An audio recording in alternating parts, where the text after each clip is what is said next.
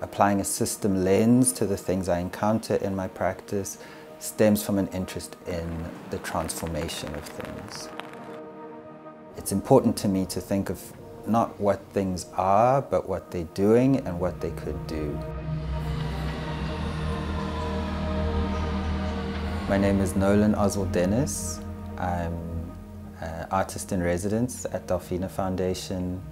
part of the Collecting as Practice residency program.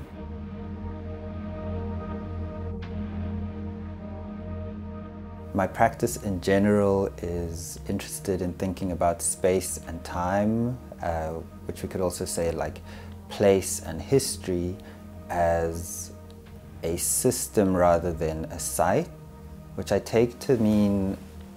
something that is done rather than something that is. And if we think about time and place or time and space as things that are done or things that are being done or things that have happened, we can also think about them as things that can happen differently and can be done differently, can be performed differently.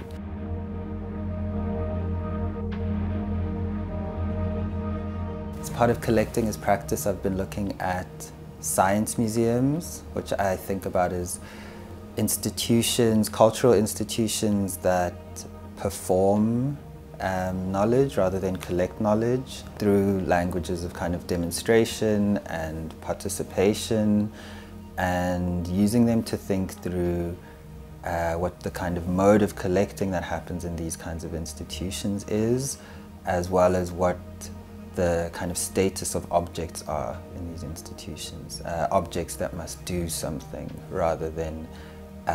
be something or stand in for something.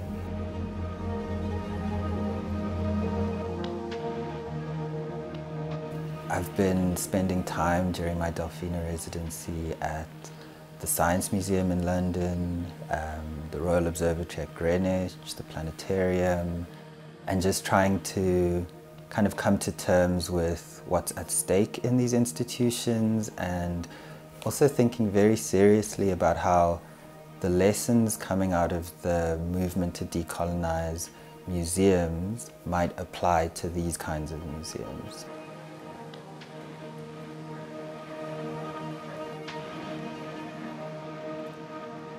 It's also important to me to think about these institutions not as presenting a history, but as participating in the production of a present and a future. And so Greenwich is a really important site to me because it's a place where a kind of arbitrary decision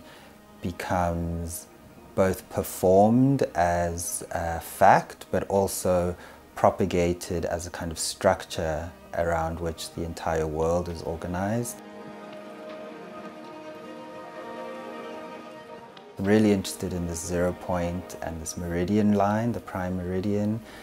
I've been spending time at Greenwich just watching how the prime meridian is performed, and how in its kind of performance it does a double thing. One, it references a kind of history that has to do with kind of trade along the Thames and kind of colonial expansion, but also a kind of performative present, which is kind of humorous in its kind of failure to deliver, at least what I see as its failure to deliver, but also there's something maybe sinister in the way that it disarms itself.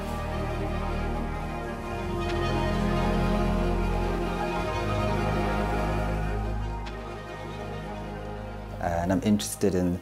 these kind of complex oscillations that happen in a science museum between history and future, between a kind of account of the development of things as well as a kind of innocence and wonder around the function of things. And I'm really interested in how those qualities can be used for something else, for a different history, for a different future, for a kind of decolonial project of possibility.